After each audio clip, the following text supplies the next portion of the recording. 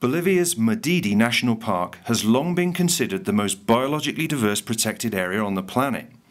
An expedition looking to prove this have announced the discovery of a possible new species of big-headed or robber frog. There are 23 known species of robber frogs in the Andes and the Amazon. James Aparicio and Mauricio Ocampo, herpetologists from the Bolivian faunal collection, suspected they had found something unique as soon as they saw the frog's distinctive orange inner thighs. A literature review supports this discovery as a probable new species, and it should be confirmed with genetic studies. The expedition, Identidad Madidi, is a multi-institutional effort to increase biodiversity knowledge and showcase the wonders of Bolivia's natural heritage.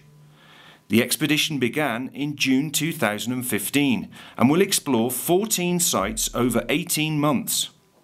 Bolivian scientists will work to expand what is known about Madidi's vertebrate diversity along a vertical pathway descending more than 16,000 feet, from Andean mountains to tropical Amazonian forests and grasslands. Participants in the expedition include the Bolivian Biodiversity and Science Authorities, a consortium of scientific organisations, and the Wildlife Conservation Society, with funding from the Gordon and Betty Moore Foundation and WCS.